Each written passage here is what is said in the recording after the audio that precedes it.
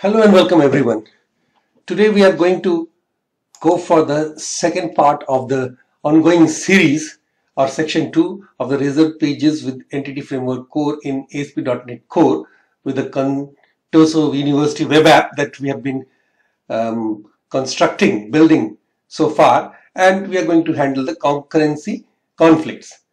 Now this part shows when multiple users update the entity concurrently, how will the ensuing conflicts to be handled. Now, for this, the brevity of this tutorial, this part is also divided into 3 sections, and today we are going to take the second section of part 8.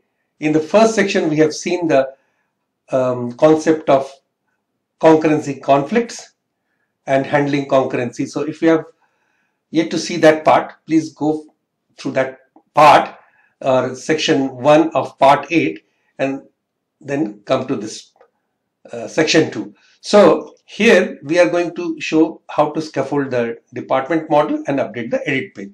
So we'll hit straight to the Visual Studio.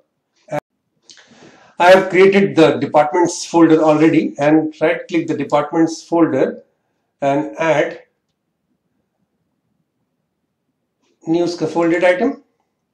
This is following the same procedure as we did in the first part, where we have scaffolded the students model. So students model here has been replaced by the departments model, and click on the default and add.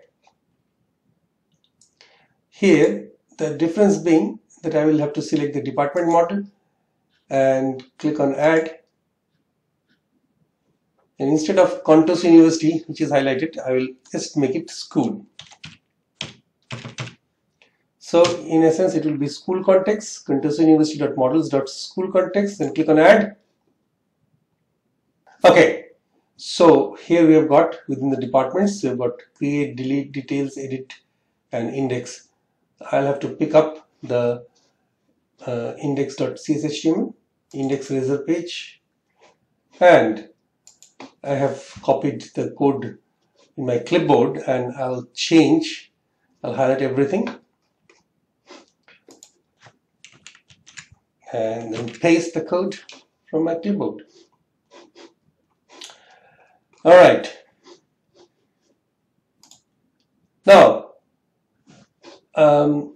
here the scaffolding engine created a row version column for the index page, but that shouldn't be displayed.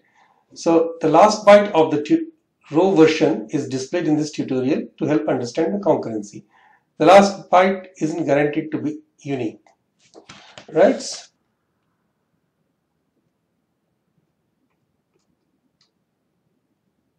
Here, and replaces the first mid name with full name. That is the full name. It was earlier first mid name. Okay, so next is already update the edit page model. So here we see, to detect a concurrency issue, the original value is updated with the row version value from the entity it was fetched. So if you go back to the edit.cshtml.cs file,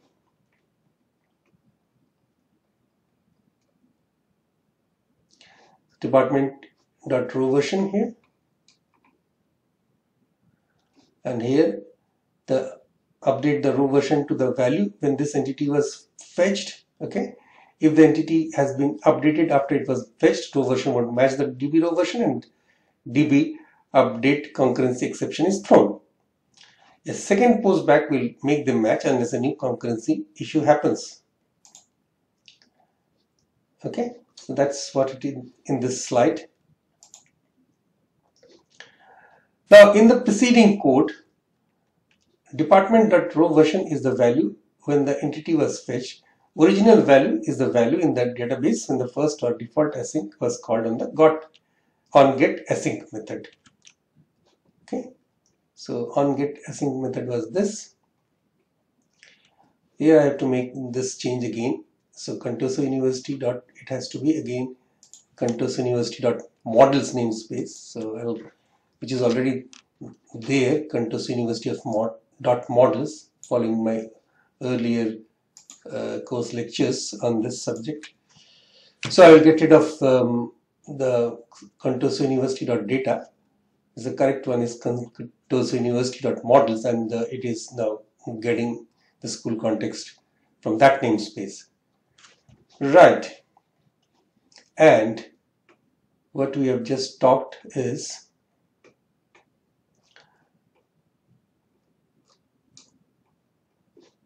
like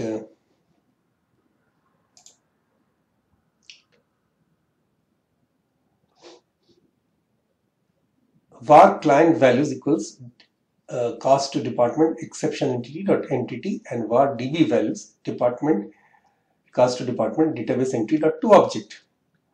Okay, so that's this part. Client value and department, this db values. So now it gets the client values, the values posted to this method, and the database values. The method set db error message code adds a custom error message for each column that has db values different from that was posted to on post async. So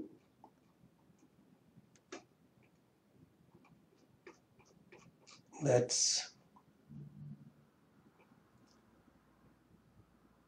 set db error message. That's what this method is doing. What this method is doing again, this method, all of these snippets of code, they are adding custom error message for each column that has database values different from that was posted to on post async. Now this code, the following highlighted code sets the row version value to the new value retrieved from the database. So that's the department.row version.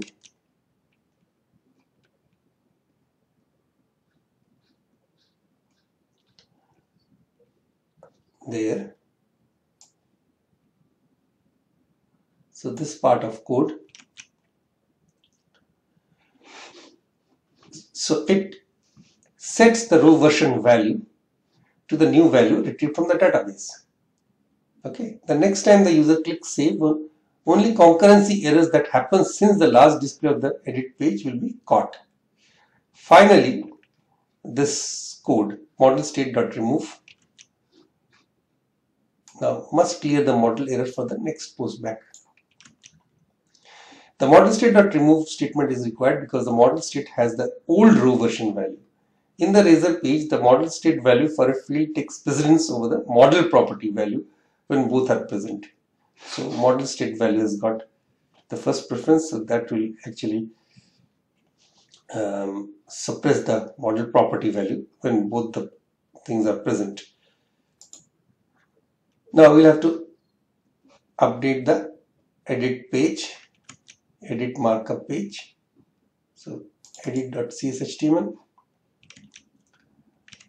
and the code is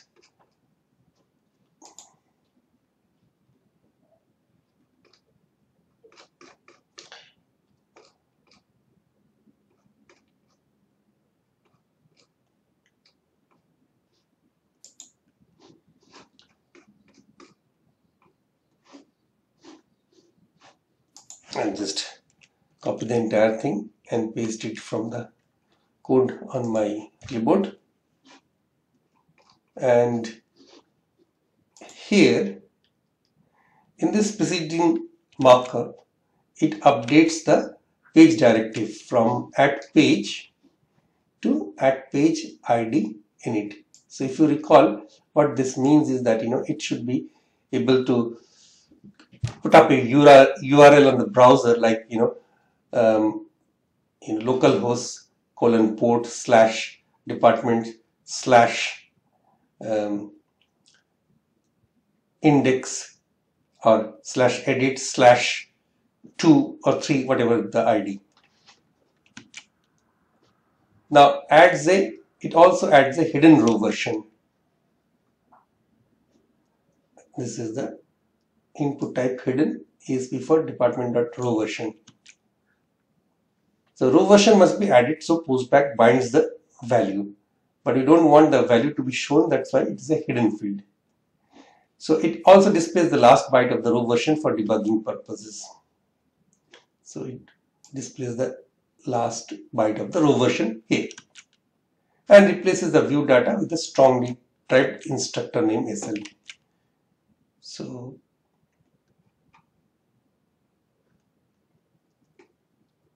here, that is the strongly typed instructor name SL instead of the view data. And that's all for today. Thanks for watching. If you liked my video, please put your comments and feedbacks and likes, and don't forget to subscribe to the channel. Thank you.